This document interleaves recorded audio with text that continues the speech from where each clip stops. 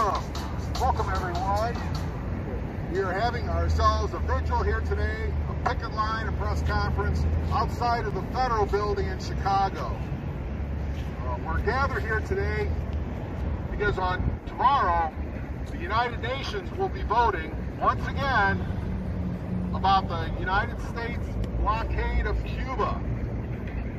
For the last several years, the United Nations has voted to condemn the United States and call on them to end the blockade of Cuba. They're going to vote again tomorrow.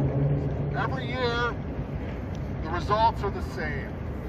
The entire world community is in opposition to the United States economic sanctions and blockade of Cuba. So we gather today to say, Cuba sí, bloqueo no. Cuba sí, bloqueo no. Cuba sí, bloqueo no. Cuba sí, bloqueo no. Our next speaker is Danica Ketovich. She's co-director of CODEPINK. She's based here in Chicago, and we're proud to have her here today. As CODEPINK has proved yesterday, they're one of the moral conscience of the United States. So, Danica?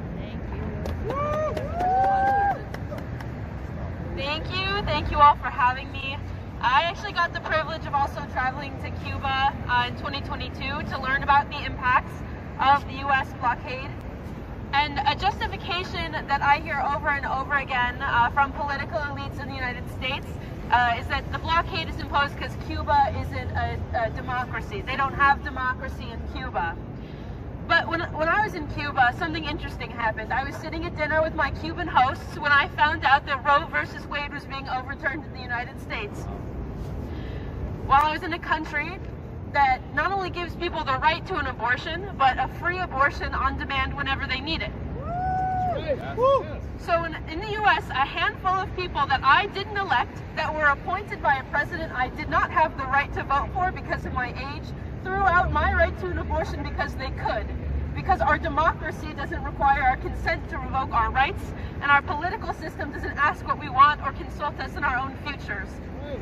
So our leaders do not actually care, they're not actually concerned about democracy here or in Cuba. The explicit intent of the blockade is to crush the Cuban economic and political system.